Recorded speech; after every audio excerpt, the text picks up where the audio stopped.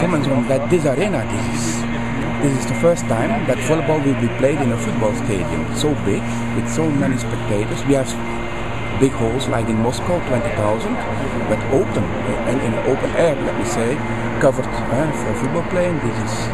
It's a dream for sports, and it will be history for Denmark.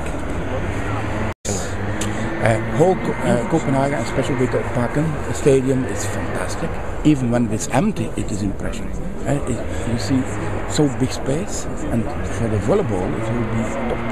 Denmark is organizing on the most perfect way. They prepared it already. We do 2 years before they started, so they did it on a perfect way till now. And our first impression of the inspections that we have done is really very good. Yeah.